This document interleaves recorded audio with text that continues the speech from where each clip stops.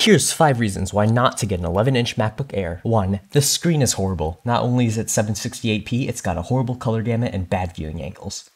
2. It runs hot, even doing the lightest tasks. YouTube over here brings my CPU to a toasty 90 degrees Celsius. 3. It runs slow. Mine's a 2012 unit and the dual-core processor is certainly showing its age. 4. The built-in speakers sound awful. Take a listen for yourself. Today we're going to compare a high-end option to a cellular kidney. 5. The clutch cover is exceptionally fragile and will crack, especially if you were clumsy like me.